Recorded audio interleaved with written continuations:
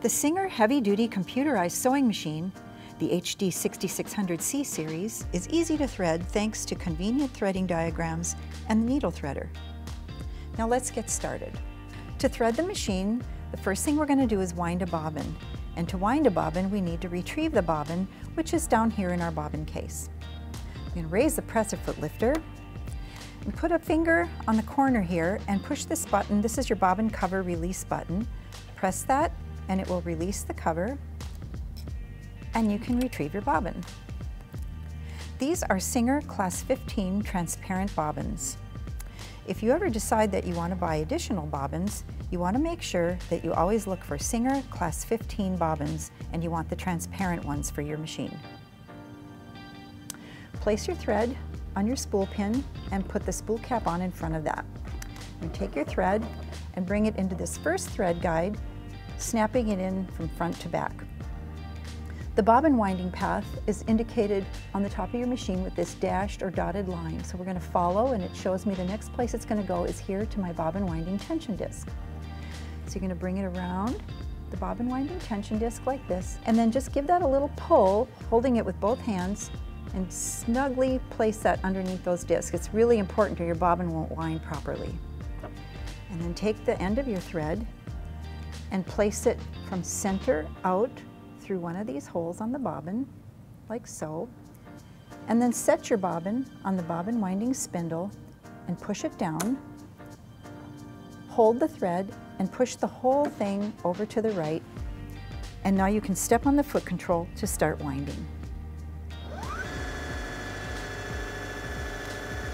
After you get a little bit of thread on there, take your scissor and clip this thread close to the bobbin and step on the foot control to resume winding. You can stop when you have enough thread on the bobbin for your project, or you can keep winding until it's full. It'll stop automatically when it's full.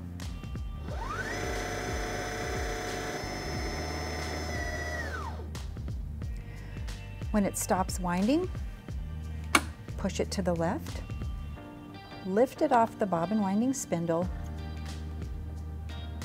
and cut the thread. Now we're going to set the bobbin in the machine, place it in your fingers like this, and take a look and make sure that the thread is coming off from the top and over to the left, almost resembling a small letter P. Drop it into the bobbin holder and pull it, and just make sure it's going counterclockwise. Now, with a finger placed lightly on the bobbin, bring the thread around this guide, follow this little white arrow, bring it around. Following this arrow, you can place your cover back on and give that a little tug, and your thread is staged.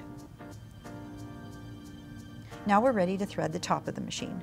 There's two things you want to check before you get started, and one is to just double check to make sure your presser foot lifter is raised. That's very important, or your machine won't thread properly in the tensions. And the other is to make sure that your take-up lever is visible, and if it isn't, turn the hand wheel toward you until you can see the take-up lever here in its highest position. And now we're ready to thread the top of the machine. After winding a bobbin, the top of the machine probably looks a little bit like this. So we're going to remove the thread from the bobbin winding tension disc. And if it's not still in this thread guide, make sure it's in that thread guide number 1 there.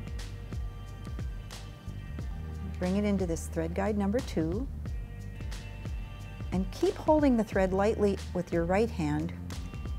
And bring this end of the thread with your left hand down this channel, around the bottom where there's a bit of a U-turn there. You'll see a U-turn on the machine. And then come up to the right of the take-up lever, bring it over to the left, and then bring it forward again until the thread slips into the eye of the take-up lever. And then bring the thread down to the needle area. Now bring the thread behind this first thread guide, and then behind this second thread guide just above the needle.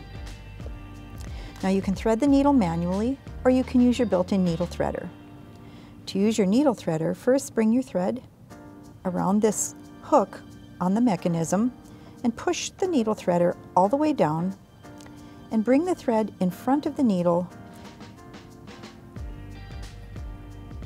and then release the needle threader until you see this small loop in the back of the needle. Pull the loop, and now place your thread underneath the foot. Because we have the drop and sew bobbin system, it staged my bobbin thread for me, so there's no need to draw up the bobbin thread now to start sewing.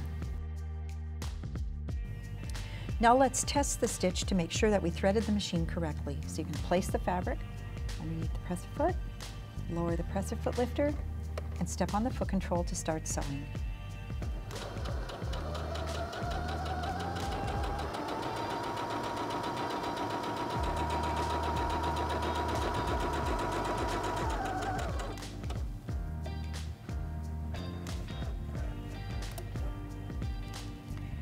There's our stitch. It looks good on the top side, looks good on the back side. So now we know that we threaded the machine correctly. When you sew, if it seems okay on the top, when you turn it over, it looks like there are a lot of thread loops, a lot of excess thread, a lot of looping and bunching. That's actually an indication that the top of the machine was threaded incorrectly. So just remove the thread from the top threading path and rethread the machine.